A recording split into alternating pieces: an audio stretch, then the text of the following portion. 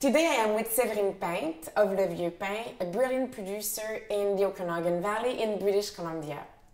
Severine, British Columbia has recently developed a new certification. What is that certification?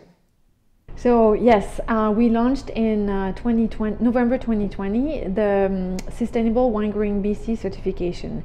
It's a program that was started by the BC Winegrowing Council, and it was started in 2008, so that's quite a while, by people from the industry, winemakers, growers, people from other associations, and little by little we created some self-assessment online for the vineyard and the winery. And then in 2016, we really dove deep into creating the certification, and it came to light in November 2020. And to this day, there's a few wineries and vineyards in BC that are certified sustainable. And who was behind that initiative? So the certification was it's a program from the BC Winegrowing Council, and initiated by some winemakers, growers, people from the Wine Growers BC, people from the Grape Growers Association, people from the BC Wine Authority. It's a whole industry as a whole, but it's hosted by the BC Winegrowing Council and funded by the BC Winegrowing Council. I know that the certification covers a lot of ground. What are the main criteria that producers are evaluated on? So the certification is an outcome-based program. We're going to have goals, we're going to have criteria, and then metrics. And then we have a standard for the vineyard and a standard for the wineries. And inside those different standards, there's different goals. When it comes to climate change, can you tell me a specific example of how this certification will actually help growers to adapt to climate change?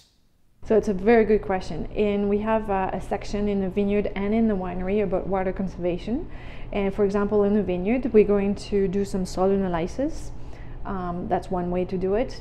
Determine the water retention capacity we have in the soil, and then from there we're going to be able to adapt our irrigation system, put more or less water, and this is going to be measured with flow meters, and also the matrix is the amount of liters that we need to produce 1 ton of grapes. So that matrix will be able to be compared every year, because it's a continuous process. There's essential criteria on year 0, and then there's improvement criteria as well.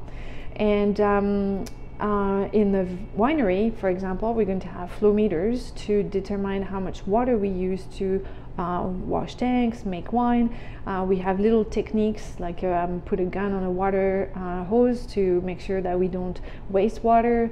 It's little techniques, little by little, that's going to help us in the winery and in the vineyard to save water, with always in mind to produce the best quality wine possible.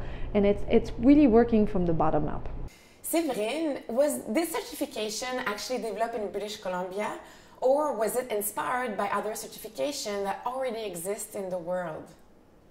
So from the very beginning, we sought information from all over the world, and when our program manager Katie started to really work on the certification program with the committee, we looked at what was done outside in Australia, in New Zealand, in California, and we kind of collected information and wrote our standard according to those program that was already existing. So our program that we have developed here in BC, we're able to compare ourselves to what's done in the world. So our development, our progress will be benchmarked against the world, which is an excellent way of bringing the British Columbia wine industry up.